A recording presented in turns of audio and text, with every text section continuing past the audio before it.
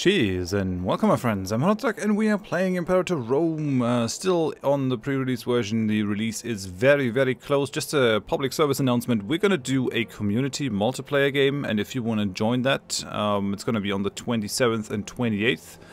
Then move over to my Discord. There's an invite link in the description of this video, and most of my other videos. There's a channel on my Discord that is called Imperator Community MP, I think, and there's a Google Doc where you can put in your name and the country preferences that you want to play. I would love to have as many of you guys as possible in that MP, just so we can play together. I think really the game comes into its own if you play it with other people, as do most Paradox games. I really enjoyed it. I played in the Creators MP with a bunch of other content creators. Was playing as Thrace, and that was a ton of fun. And I also learned a lot of things, which are gonna be reflected now in the series. This is the first series that I recorded, and then shortly after the Teutonians. And Teutonian series has profited more from me learning a bunch of things. So I want to address all of those. So yeah, I overlooked Aegina over here. I've actually been there in real life, so it's a bit of a shame that I overlooked it. It's like a very prominent thing to do if you're like in Athens. You can move over to Aegina, take a day off, and go there, chill out. Right, we have too big an army. That's for sure. Like, we have too many heavies. People have been saying attritioning yourself to death with the heavies. That's very true. These guys have a higher attrition weight. I'm still not in agreement. People have been saying use more archers and stuff. The heavies give us the biggest punch for our manpower. If I split this army in half, just take one of them, we're totally fine here. Look at that. Look at that. We're totally fine. With no problem whatsoever. Supply limit 16, 27. At least in the civilized world, we can totally fight with armies of that size. So I think that's what we're gonna keep doing. Like, archers, in my mind, are still a bit of a waste of manpower. The thing is, yes, they will break sooner. They take more morale damage, which means they'll just retreat, and then your other units can move in. And so that is a way to soften your people. But the infantry will take less morale damage, so they just fight longer, but they're gonna do a crap ton of damage to our opponents with all the discipline bonuses that we have, causing them to get absolutely eviscerated. I think this is still superior strategy. We can definitely try different strategies, but for a manpower-starved country like ours, we need this. What we need, though, is a stack of light infantry units as a siege stack, because the light infantry takes a lot less attrition, minus 50% attrition weight, so that's going to be super helpful for sieges. We just put them there, then park one of our heavy stacks, or heavy and cavalry stacks, next to them, and reinforce whenever they get attacked. That's going to be the plan. Tech-wise, we're inadvertently already doing decently. I actually want to push this up to the 300% research efficiency that we can have. I'll definitely try to push that. The other thing that I learned that is kind of a problem for this campaign, because we're already gone almost 60 years here, is the fact that if you don't have a certain pop in a province present and it isn't already growing, then that pop will never grow. Which means, since we don't have a lot of slaves in certain areas, we'll never grow slaves over here, because I resettled all those slaves in the beginning. That's not good. That's not good at all. So we definitely want to have slaves growing in all these provinces. So what I'm going to do... Yeah, we have to wait a little bit until we get civic power. Damn it. Yeah, civic power is really becoming our bottleneck. The other thing that I'm already doing here is a cultural assimilation, because that's really important. It's not as important for a small country like ours, but in general, you want to have that on until everyone belongs to your culture. We're also going to turn that on in Laconia, though. We actually, like, I went through this. Yes, it looks like it's all Peloponnesian, but look at this. The capital has a ton of these guys. that belong to different nationalities, mainly slaves, but yeah, oh well. And then there are some Achaeans and Aetolians and all that kind of stuff. We want a as unified country as possible. Now, conquering wise, I want to conquer all that is blue. Previously I thought maybe I'll just go with like a tall country build, but that really isn't a thing for Sparta. So we're just going to keep conquering. Our target is Macedon. We can't go after Macedon because we have a truce with Phrygia, and apparently that stops me from attacking them. It's a bit annoying, but oh well. Our truce with them will end in 511, so it's not too far off. Thinking actually, we could maybe go for another war against Abria over here. They have a very strong alliance though. Maybe we should just keep our strength, just keep building up some troops and then attack Macedon, and also get all this land from Phrygia. Maybe that's gonna be good. If we attack these guys, I'm also gonna pull the Seleucids. Yeah, I'm not too afraid of them. They haven't really done all that well. Phrygia has actually conquered into them, so that's interesting. Yeah, so we gotta do a little bit of resettlement. Let me just check my ideas real quick here. So we have the reinforcement and this.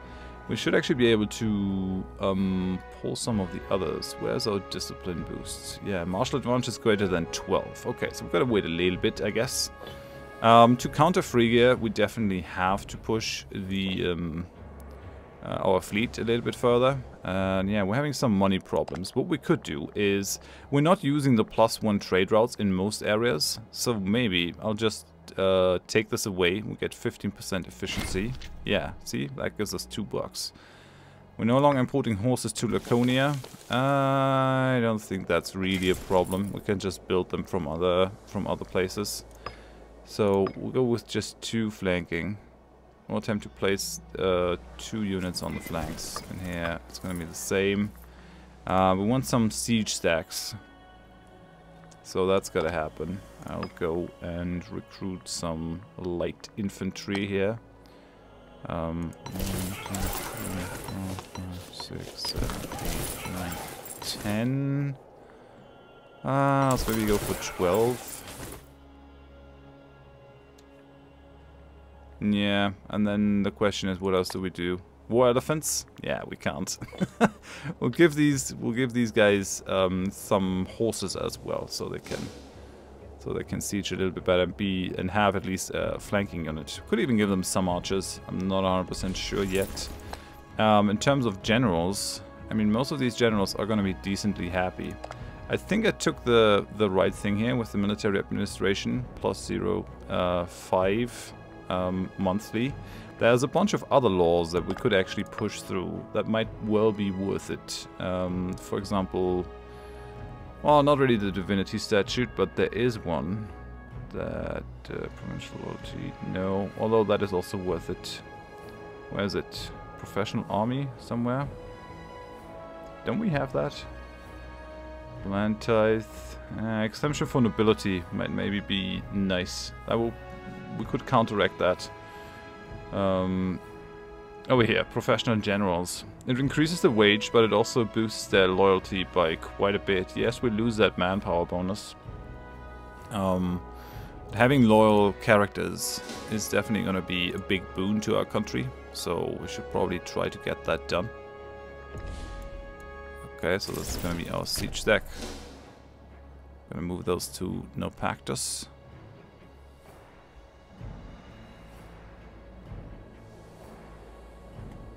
And yeah, this is gonna cut into our manpower for sure.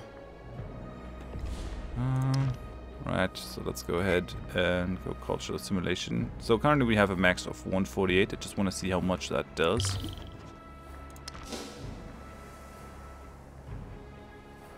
Ah, 4K. That's alright. That's alright. That's not a lot of monthly gain. This guy, yeah. Not sure what to do about him. He's not gonna get his loyalty back. He's a pretender, so that definitely doesn't help. He's also a popular successor. Yeah. Oh well. Right. I gotta move some of my slaves. So we'll move one to Githaion. We'll move one to. Yeah, I would really like to export the iron here from these slaves. So. Might be worth more than all the grain that we have in our capital. And we'll just export them away from here. So, Kafanta needs a slave. We'll move one to Mazone. And then we can still move one to Messina. I did not know about this, but I mean, it makes sense if you think about it, right? You need to have the specific hop in there. So this is gonna be the siege stack. Thinking about giving these guys some light infantry, just to make sure that they have a bit of a defense here. We can still organize these guys in a phalanx.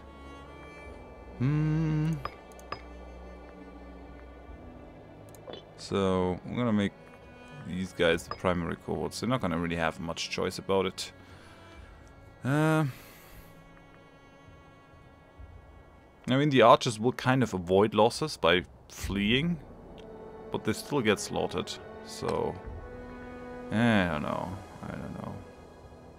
Stratocratic monarchy is gonna keep his loyalty up a little bit.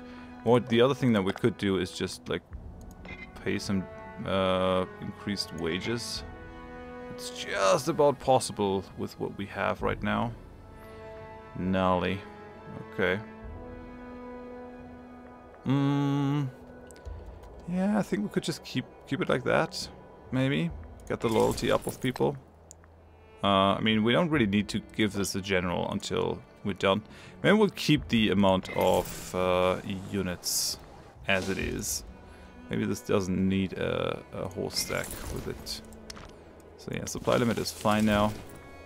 This is fine too. I think supply limit might be my future mode for war, although fortifications is also important.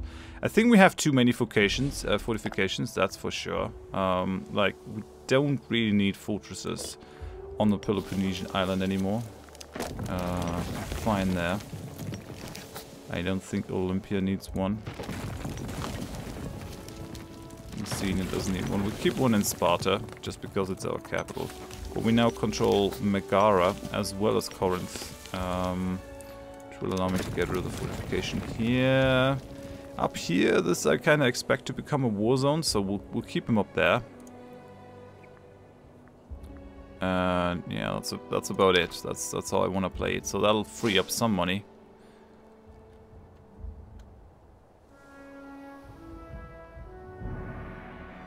Ah, okay, yeah, that gives us 3 additional bucks. Okay, that's fine. That's fine. Moving up. I guess we can still keep the maintenance a little bit lower. Why is the other guy standing here? Are you trying to attrition me or what? Trade wins. Province of Epirus gains plus 50% commerce income. Beautiful. Beautiful. Okay, so we probably want to import something here. I'm liking cloth. Are you already producing cloth? No, you're not. So that gives us like plus 50% tax, plus 10% tax. We'll get it from Egypt, sure. And over here, yeah, we're out of civic points now. Okay, the Epistrategos died from overwork. I mean, it's not amazing. We seem to run out of characters. So if I like take Macedon, I'm definitely going to take all their families into my country.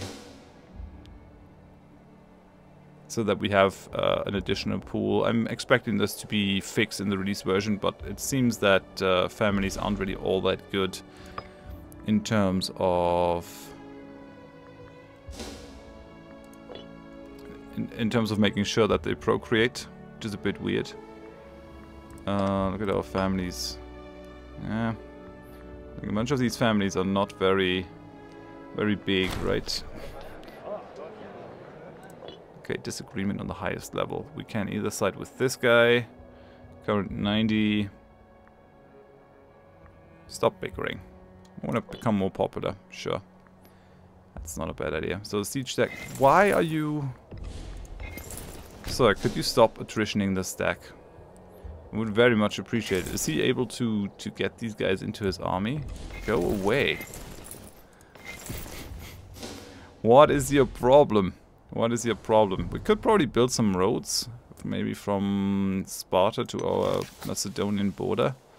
I kind of want to save my military power. That's another thing that I learned. The minimum amount of military tradition that you have to pay for a thing is 400. So we can actually just lean back for a little while and see our tech go up, and then unlock a bunch of traditions at the same time, because it has been cheapened by the tech.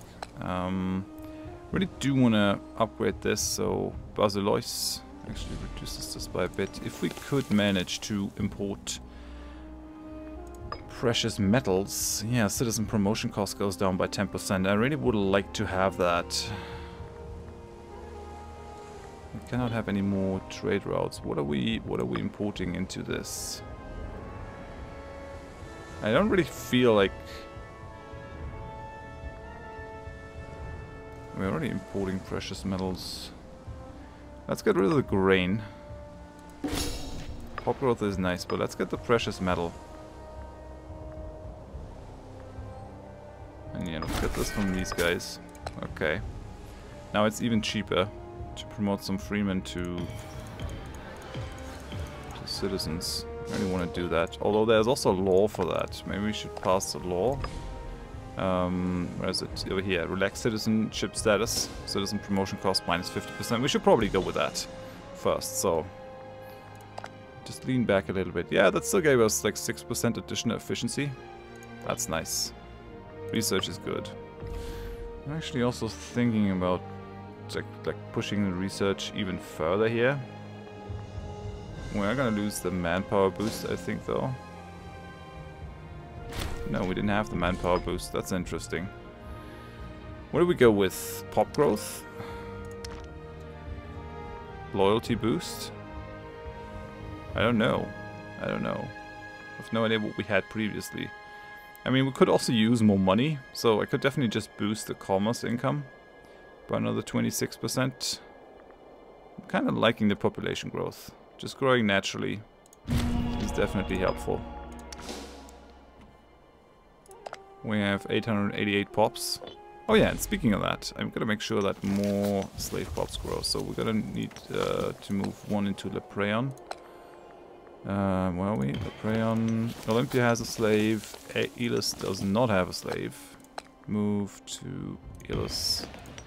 This place has a slave, so all the provinces in Laconia have them. Now the question is for this. Yeah, we don't have slaves over here either. Ah, we have some over here though, so we move one to Megalopolis. We're gonna move one to Mantinea. Argos has one. Stymphalos doesn't have one, so move you to Stymphalos. This place does have one. You don't, so move one from Patrai to Aegion. Corinth has 4. These guys have one. Okay, we're gonna move one to Troyzen then.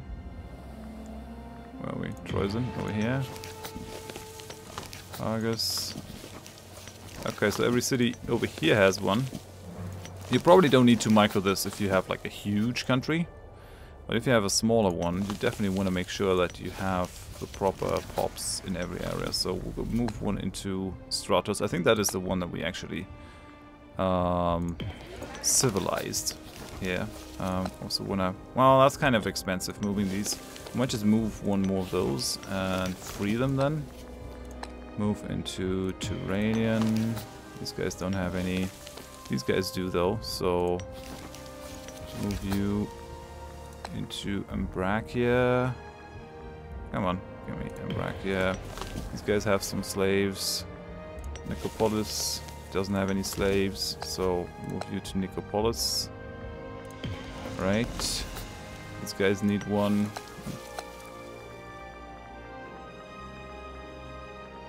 Where is it? Dodona over here. Yeah, oh, and then we still have tribesmen. That's also interesting. It's gonna be a bigger problem to do something like this on Crete, because the range to Crete is kind of difficult, but at least we share a sea zone with Crete via Cathera, so we can actually do something like that. You can also move this guy to Polyrinia. move this to Tara. Eleuthana is fine. Knossos doesn't have any. Because otherwise we're just starving ourselves to death, right? Here there's one growing. I guess I already moved them before that happened. So they were already growing. Move into Gutinia. Okay, so now we could just wait until there are more grown. I could also just move 3 over. I mean, you have 1. You can move 1 to Polarinia. And then move you to Herapna, I guess. Move to Herapna. Now we're just missing 2, so maybe we'll just do it from Sparta. Move to Cathera. It is a bit of a micro thing, but I think it's gonna pay off in the long run. So I'm gonna move 1 to Lictos over here and 1 to Praesos. Right, so now each of these provinces has them growing. On the other hand, what we really don't want is tribesmen growing, because just as there will be no slaves growing if we don't have them any there, if we have tribesmen in there, there will also be tribesmen growing, as you can see over here. And we really don't want tribesmen, because they're kind of unhappy in a civilization like ours. So we want to improve them to freemen and just have it be that way. How much oratory? We're not gaining a lot of oratory power. People have been saying I should maybe cheat at the Olympics. I think that's going to be kind of difficult. Cheating at the Olympics, it's not that easy. Although the Greeks did it. Like, they tried their damnedest. Just because it was such a prestigious thing. Okay, the citizens are euphoric in Achaia. Patriotic citizens in Aegon are ecstatic at our benevolent rule. Okay, sure. I'm fine with that. Benevolent rule for the win. Oh, whoa, whoa, whoa. There are barbarians up here. How did you have barbarians over there? How did that happen? Oh, this is so barbarian area. Interesting. And there over as well. You can basically, what you gotta do is you boost the civilization value of certain mountain areas.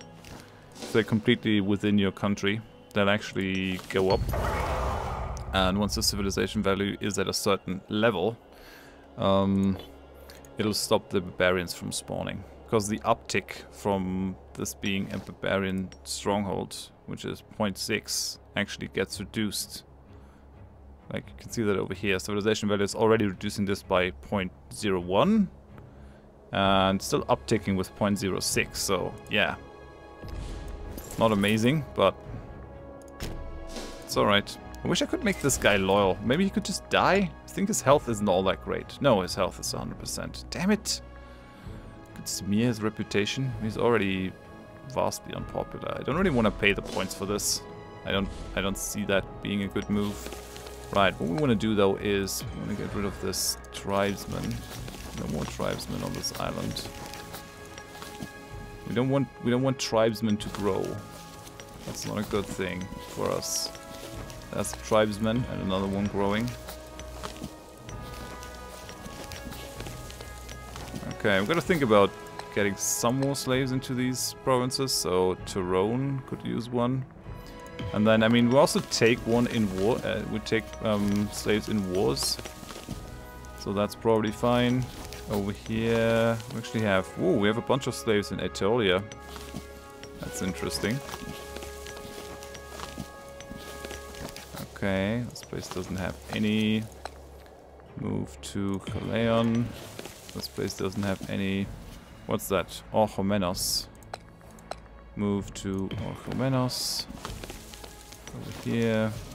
Lamia. Could maybe move one to Opus. Right. That's that. Yeah, I really don't get why this guy is always following our siege stack. I mean, I guess he can. He might still even be useful in a war. I don't know. Oh, it's June 1511 now, so maybe we'll just go ahead and attack Macedon now. No! Although Caballino's Pentarchate is responsible for the oversight of civic works, it has become abundantly clear that his appointment was a terrible mistake. All around the country, shabby, hideous edifices are being raised at alarming speed. Sadly, his latest masterpiece collapsed, killing a number of civic officials. We should decide how to handle this. Oh, have him flogged. Have him flogged. He needed it. Right, so we have no general on this army. Bring you over here. Bring these guys over here. We're gonna bring our army maintenance up now. And the fort maintenance too, since we don't want them to break through our forts. We're paying their high wages, which means... yeah, another oratory thing. Which means the loyalty of people will go up quite a bit.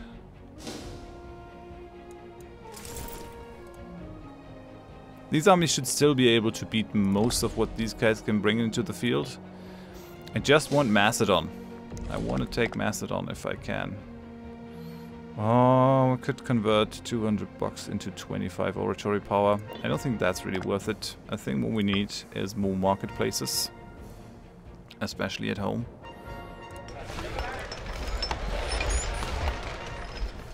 Let's maybe invest half of that money. We have 37,000 manpower now. These guys have 11,000. I have no doubt that we should be able to deal with them now. I mean, Phrygia is still a bit of a problem, but they're still in a civil war, so I doubt that they're going to be able to impact the situation much. Can go for an invention. Yes, siege engineers. Or heavy infantry costs. A lot of these are really great. That's the monthly loyalty +1. Monthly war exhaustion is also super good. But yeah, we're gonna take siege engineers just to make the sieges take as short as possible. So these guys are allied with Phrygia now. They're guaranteed by the Seleucids. Bactria is gonna join them as well. Holy hell. And they have both Phrygia and the Phrygian revolt as their allies. That's just weird. Okay, well, we're gonna go down in speed here. We're gonna declare on them. They need it. They want it. So show superiority is the thing. Yeah, let the Seleucids be the war leader.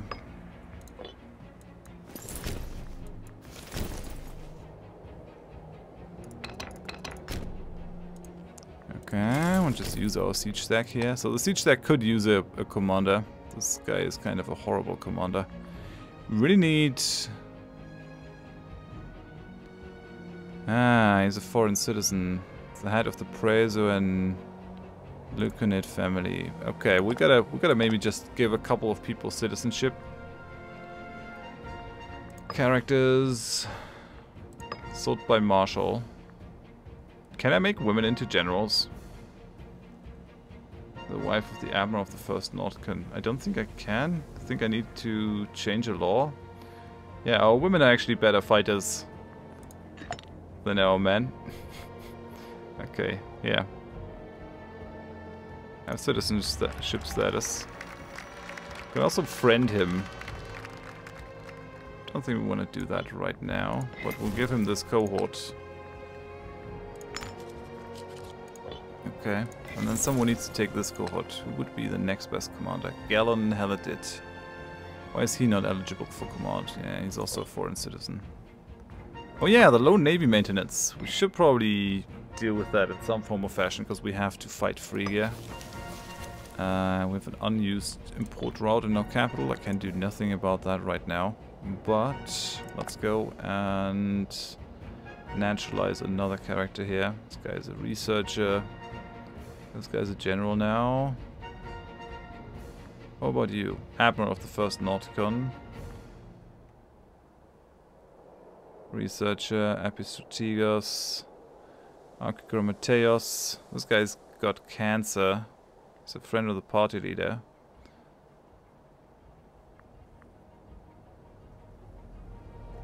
Where's our guy? Here's our ruler, researcher. Where's the dude?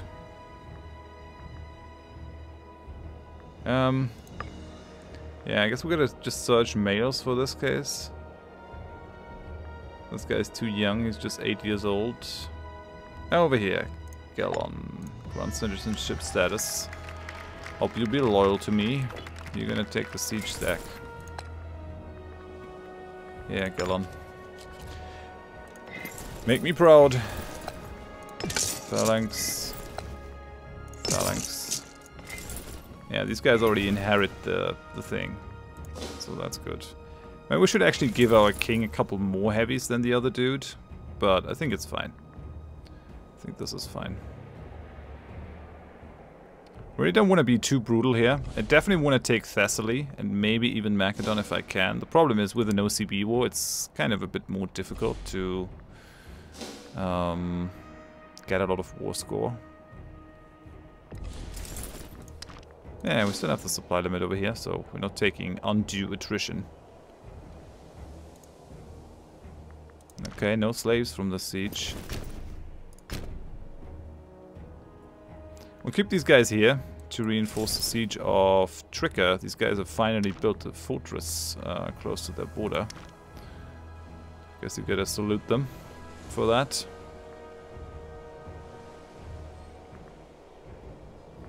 Well, until we siege this down, there's nothing much we can do. Oh, they've already murked up. Oh, they're just now building troops for this. I guess I could maybe build 2 additional heavies. And for this one as well. 1, 2. That should be fine. It'll make me feel a little bit better here though. Sieging is probably gonna take a while. They don't have a full garrison though, for some reason, so they must have run on. Low maintenance, on low fort maintenance. That's kind of hilarious. So we're down to 331. Let's hope that the marketplaces actually do something for us here. Get another slave pop in Sparta, which is fine. Okay, so from 331 to 316. Ah, that's not a lot for the investment that we took. Okay. Okay, so these guys should just join their armies. Yeah, it's looking fine. It's looking good. What is my heirs? What are my heirs stats? Oh no, that man is horrible. 0057? Why? Why do you even exist? Maybe I should give it to a pretender. You're bad. Acrotatus is just horrible. The problem is I can't have my heir killed, I don't think, so guess our country is just gonna endure someone who really isn't fit to rule. It's the old problem of a monarchy. If you have a good ruler, you're in good shape, but if you don't, you're hosed.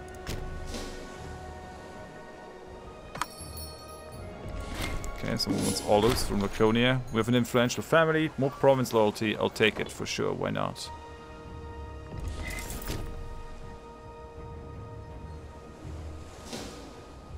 So we'll attack those 10k. Okay, we took this fort now. Awesome.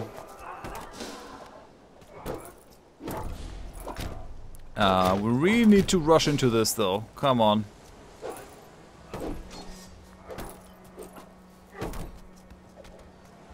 Yep. So that works out for us. Just taking bigger armies. I still maintain that the heavy strat is working out. Tactical genius. Okay, so this guy is a prodigy now. After a success in a number of battles, Eratosthenes Laconid has begun to display exceptional ability in the field. Is there anyone who can stop him?